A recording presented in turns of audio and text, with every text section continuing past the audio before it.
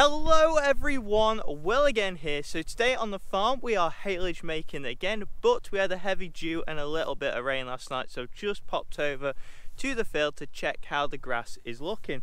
So if we pop down here, what we're basically doing is making sure that there's not any moisture in the grass, but unfortunately it is just a little bit wet on top, so I'm reckoning it's going to take about an hour to dry and then we can get going. So the plan for today, I am on the rake, so that is what I'm doing today. I don't normally get a chance to go on the rake, so it should be quite a good day, and it's nice and sunny as you can see. So it is bound to be a cracking day. If you do enjoy the video today guys, please give it a massive like. You'll see more videos just like this one. Smash that subscribe button, and also guys, something different for today, just leave a comment anything you'd like to see on the channel in the future. But yeah, hope you enjoyed today guys. Cheers.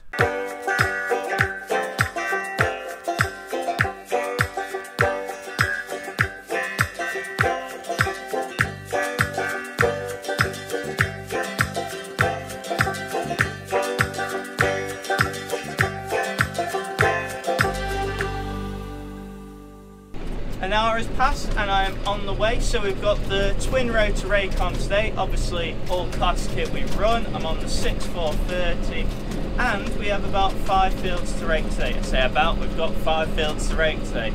First place we're off to, there's 3 in one patch and 1 across the road, and then we've got 1 bigger field to rake at the end. So yeah, that is the plan. Thankfully the grass has dried up. So the problem was, as you get in England, you get dew, so a bit of moisture on top of the surface of the ground overnight if you have a certain type of night and it comes down. As well as that, we had a little bit of a shower last night, which wasn't ideal. So it's put us back. It's about 11 o'clock now and we're off to get this raked up to start baling. We were planning to start at 9:30, but it is what it is and we'll crack on. I'll see you in the field guys.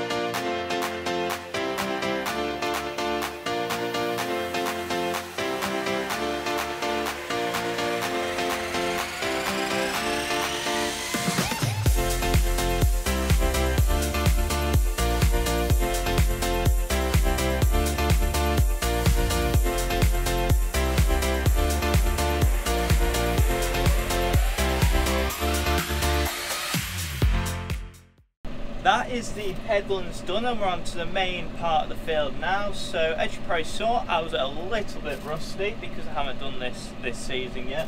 But you get into the full swing of it in not too long. Obviously on this rake they're on separate levers, so the right hand rotor and the left hand rotor are on separate levers.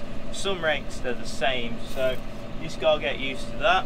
And obviously you don't want to be rowing up stuff you've already rown up. So headlands you got to concentrate a bit. The drone was up, it was manic.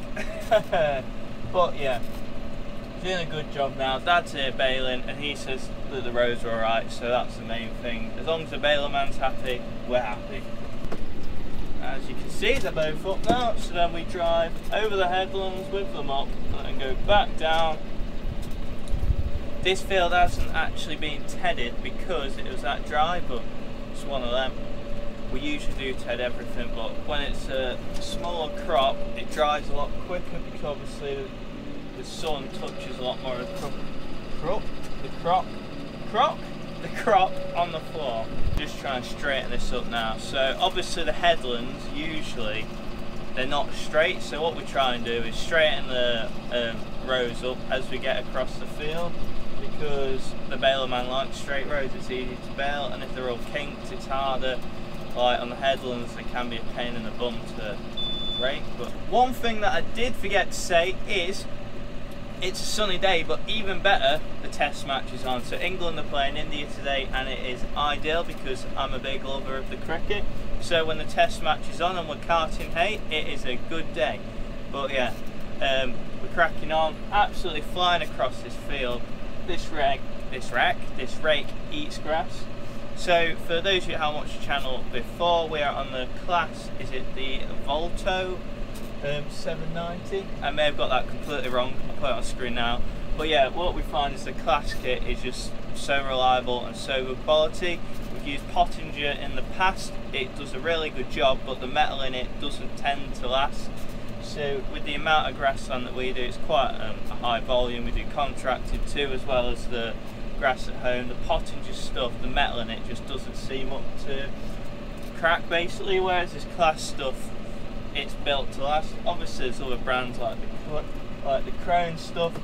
Crone's meant to be quite good, there's a lot of metal in it, but it makes it quite heavy, so this is kind of what suits us really. Everyone has their preferences, like seeing people, I know, what's it called, Tom Pemberton, he's got that Malone tether at the moment. If I'm honest, we're not that keen on Malone kit. Nothing against them, but we don't like those tines with like a right angle on. We don't think that they toss the grass up well enough, but that's my opinion and my granddad and dad's opinion. Everyone thinks different, but yeah, we're going to cause a whole debate. Everyone has their own preferences, like just like the John Deere New Holland debate. Everyone loves their stuff. Right, I'll stop blabbering on, carry on raking, and the tractor will keep talking to me. But yeah, flying across this field, literally in a matter of what, 20 minutes? I bet I've nearly done this field. There's probably another 3 runs. We're on to the second field now. It's going well. Crop's looking alright for second cut. No problems as of yet, touch wood.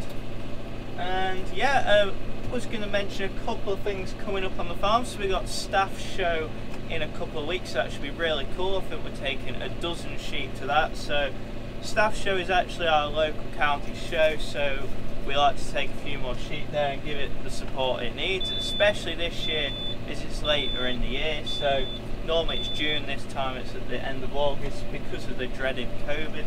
But we're excited for that. The proper straw harvest should start Sunday-ish, I reckon. So all the combines will be out Sunday, so we should get some more straw baling in. I'm going to try and do a fertility test on the tups. I don't know if I've left it too late, but we'll see how that gets on. But there are a few things coming up on the farm. But as always, we're on the haylage and the hay. There's some hay down at the farm as well. So that stuff I actually showed you earlier was hay, but it was a good example of dew and moisture. So this stuff is drying off now anyway. There's not a lot of moisture left in it, just like the outside. So any bits that are just under the trees that the sun doesn't get to see, those bits tend to stay a little bit wet. It's a bit rough around the edge of this field. These are some of the actual rented fields on the farm, so these are away from home, as you probably guessed, because I drove down the road and it wasn't at the home farm. Yeah, so we rent, what would it be? Round here, off 2 separate farmers we rent, what will it be? 1, 2, 3, 4, 5. I think 7 or 8 fields in a patch of 2 farmers, so they're not huge fields, but they throw some really good crops, especially the one over the hedge in there, the big one that I'm going to rake last. That usually has a really good crop on it. And that's actually Reg's field, so if you remember Reg from some of the videos, he's got the New Holland loader, that's his field. He doesn't farm now, but he likes to help us out because obviously a lot of people have had farms in the past and then sold them. They still like the farming, so if they ever can get back involved with it, which Reg does, it's quite nice. Third field underway now, so I reckon this one is about 9-10 acres, maybe a little bit smaller, but yeah, another awkward shaped field. There's a nice little pond in it though, to be fair. But yeah, looks decent crop on this. I reckon this is probably the biggest crop of the 3 I've done so far. Just avoiding the hedges. One thing I did just want to add on, guys, is what the rake actually does. As you saw from the drone shots before, it has 2 rotors on the back, and each rotor has loads of arms, and those arms have tines on. So basically, the tines pick the grass up and they pull it into a line in the middle. So both the rotors, they turn into one and they make a line. So all the grass on the field is flat after it's been tedded, apart from the bits in the middle. It's a bit unusual just because it's second cut and how it is. So basically, So we're just making lines for the baler to bale in the simplest form possible, basically. That's what I'm doing.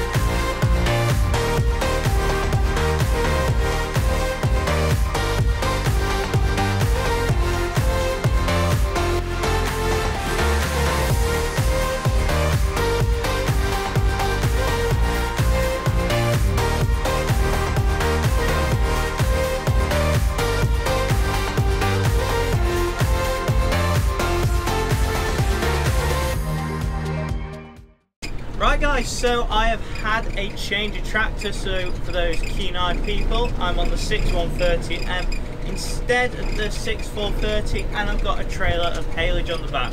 And that is because Grandad took me off of raking, so he was at a meeting today. That is why he wasn't raking and I was. Nice to have a little bit of a go on the rake because I haven't this year yet, so that was ideal and very cool. But it's back to the normal job of me karting, so I'm not going to bore you with that again. One thing I am going to say, next video, come back because I have a huge announcement to make, and it's because of all you guys supporting the channel. I can't quite say yet because the announcement is going to be official tomorrow, so I can't tell you that. But yeah guys, I hope you enjoyed the video. If you did enjoy it today guys, please give the video a comment and a like, because I want to know those things that you guys want me to show you on the farm. So just let me know anything that you haven't seen on the farm that would like to see. Smash that comment button, well, type into that comment button, smash the like button, subscribe to the channel. I will see you next time guys. Cheers, see you again.